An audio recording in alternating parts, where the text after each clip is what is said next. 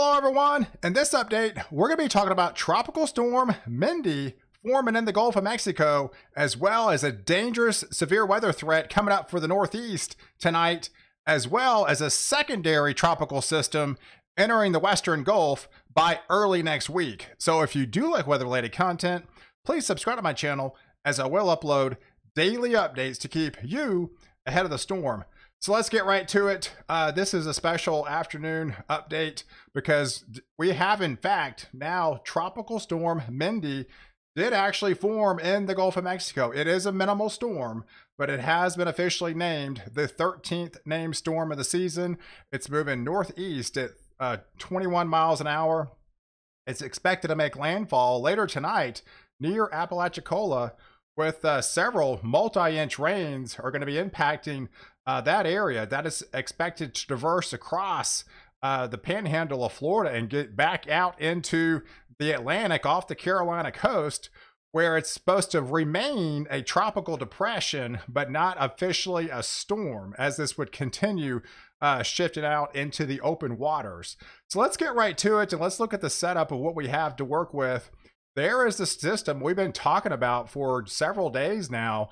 It has in fact come to fruition. We've got a lot of instability into the Gulf, along with the daytime heating. That is pushing the heavier rain well inland now and will be later on tonight, along with this cold front here. So all this is going to be coming together to set the stage for a tropical storm impact, as well as a severe weather threat along the East Coast and especially the Northeast with some very heavy rain. So that's what I'm also deeply concerned about. But we have a secondary system that's coming out as a tropical wave now. It doesn't look like much, but again, it's going to be another one of those systems that's going to continue lifting off into the west-northwest. Going to be into the Gulf of Mexico by late this weekend, and a lot of indications has this possibly developing into another tropical system, either Nicholas or Odette, depending on what this tropical wave, if it forms before this one does.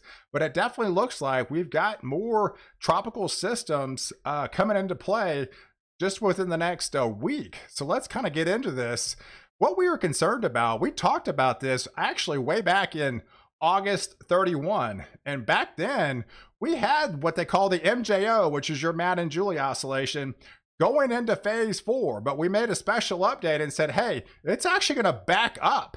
So when it backed up, it continued to remain in a favorable phase, and I've got this highlighted here so it's an easy chart to follow. So whenever a tropical system is in hurricane season in phase 8, 1, 2, or 3, those are your more active, enhanced, positive type phases, or more a little bit more activity for tropical storm development. Once they get into phase 4, 5, 6, and 7, that is less likely to be in a tropical storm environment. So right now, it continues in this green shaded area from the 8th through the 22nd. Remain in active phase 3, and it's not expected to go into phase 4 until about another week, till around the 16th, 17th time frame. So that leaves the door open for that secondary wave that goes into the Gulf to be a lot more likely to form into a tropical system, because a lot of the dynamics are coming together and saying, hey, it's a lot more likely for that to happen. And I do feel that is going to be the case. So let's move forward, and what's my concern about tonight is, here's the latest update from the Storm Prediction Center as that boundary, as that cold front will continue to push it off in the southeast. It's going to hit all that instability now with the daytime heating, and we're going to have some big thunderstorms firing up into the northeast. So places like Philly, into Baltimore, into DC, into Virginia here, going into New York City, all the way down to Charlotte, into Boston. This whole area into Virginia Beach is going to be under the gun. We're seeing some of those strong to severe thunderstorms. First, it's going to be initial wind event and possibly tornado event.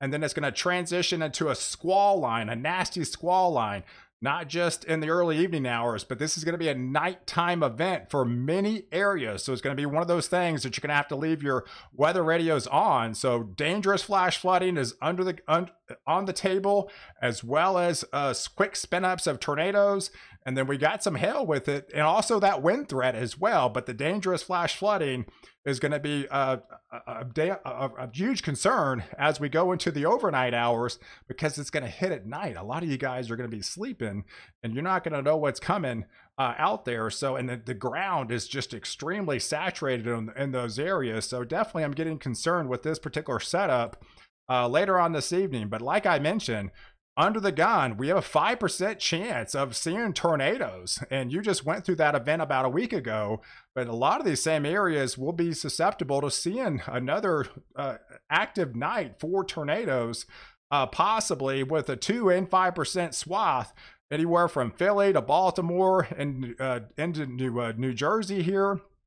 So this whole area will be under the gun with those isolated spin-ups are possible as we get into the early evening hours, and peak time, unfortunately, looks to be about 10, 11, 12, 1, 2 o'clock in the morning. So this is an overnight event for these areas. But like I mentioned, another concern is the very heavy rain. We do have a slight risk for excessive rainfall. Now remember, these areas can only handle a ½ inch to an inch in a 1 hour time span. So anything more than that within an hour time span, you can't handle it. It's the drainage systems, everything's set up in these areas. It is just very difficult for any type of water that forms any higher than that is going to be very difficult to drain properly. So that's why when we're looking at the potential seeing possibly up to 2-inch per hour rainfall rates at times, now it's not going to be, so that's definitely of concern as we get down here into where Mindy's going to be making landfall, as well as that storm is going to be combining together in the Northeast. So let me show you some of these. Let me lay out the radar for the next several hours. So here's the layout for tonight. So this is the 3Z. So this is about 10 o'clock. So as about 10 o'clock, we're going to be seeing some of those isolated supercells all the way down here into the southeast, going up into West Virginia, getting in portions of eastern PA, going into Jersey, get into eastern parts of New York here, into Vermont, going all the way up into Maine. As this continues pushing off into the southeast, this is like 1, 2, 3 o'clock in the morning. So this is definitely an overnight event in New York City and Philadelphia and to Jersey. And these totals could be adding up. So some pretty significant amounts. So let me show you some of these amounts according to the latest HRRR model. And this is just over the next 18 hours. So this is definitely my concern with so many reds popping up. And that's reds implying anywhere from 4 to 6 inches of rainfall just in the next 18 hours. So if you get under some of these training rain bands, yes, you could easily pick up 2 to 4 inches in an environment that can only handle a ½ inch or a 1 inch an hour rainfall rate. So that is the concern as these move across. Now, this looks to be a line going to be moving across, but if we get multiple lines moving through, if we get 1 inch per hour rainfall and then it stops, and then another 1 inch per hour, then another 1 inch per hour, yeah, easily some of these places could be getting up to 2 to 4 inches with isolated amounts of 6 inches. Now, I'm not looking like anything of extreme like we saw like a week ago, but definitely concerned, especially with the saturated soil in these areas, of heavy convective rain banding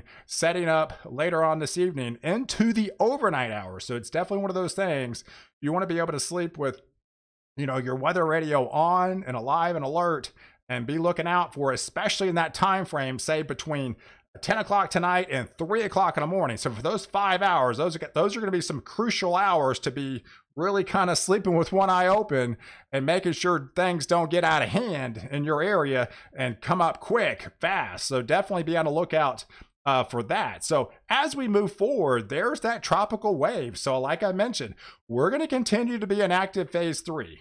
So I do feel this now EPS guidance has a pretty favorable guidance again of another tropical system coming back into the Western Gulf. By the time we get into that day 3, day 4 time frame, we're talking, right around late this weekend. As we get into early next week, we could be looking at a formidable tropical wave, going back into the Western Gulf.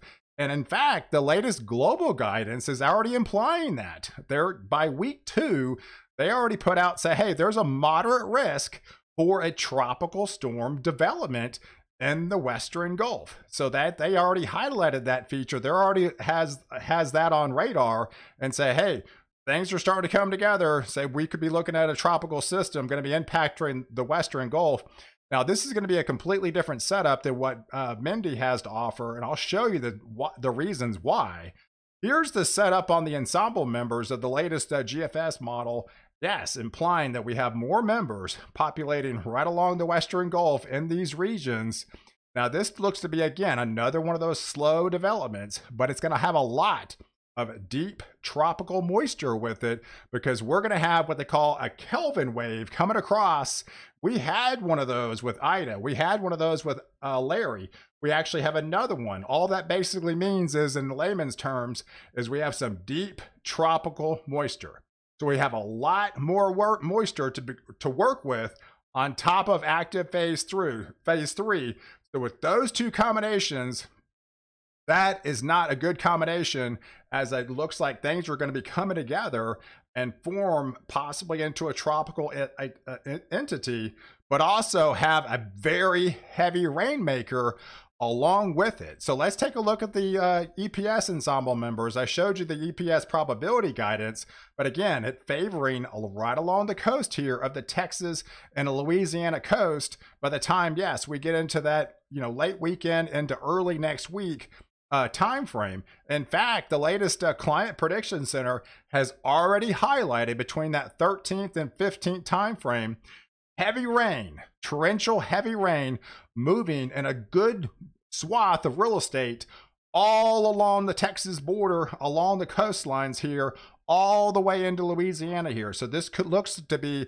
possibly a widespread event of a potential multi-day heavy rain setup, so that we could be picking up some big totals after all this is said and done. Now, the reason being, some of these models, based on the precipitable water index, with the combination of that Kelvin wave, we start seeing those deep purples showing up, and that's indicative of that extremely heavy rainfall. And these areas can handle a lot more rain than what they can in the Northeast. But still, when you're having a model already showing 2.5 inches, yeah, some of these rainfall rates down in near the coastline could easily go up to 4 to 5 inch rainfall rates at times, and these really juiced up convective tropical entities. And that's my concern. I don't think the models are actually picking up on the true intensity of maybe some of this double-digit rainfall that could come to fruition. They are seeing a little bit of that, but I do feel a lot of this is going to be a lot more widespread by the time it actually comes closer. So what the time frame I'm looking at is around Sunday, Monday, Tuesday, Wednesday, looking about maybe a 4-day event from, say, the 12th through that, like the 13th, 15th time frame. So next Wednesday, we could be looking up some dangerous totals along the coast with some very severe flooding, maybe double-digit type flooding along the Texas border and even the Louisiana border. So a lot of times you can see the guidance. A lot of times they've hinted towards Mexico and Texas, and as the system gets closer, it shifts a little bit further off to the east. So definitely don't let your guard down into Louisiana and even into Mississippi with this particular system, because this is going to be a slow moving event, and I think everything's going to come together for a really active period for that 12th through 15th time frame on that secondary system after Mindy comes through tonight, and the severe weather threat along the eastern seaboard later on this night. So I appreciate you guys watching. Do like this video. Definitely leave your comments below, and don't forget to subscribe to my channel to catch the latest update where I protect you before and after the storm.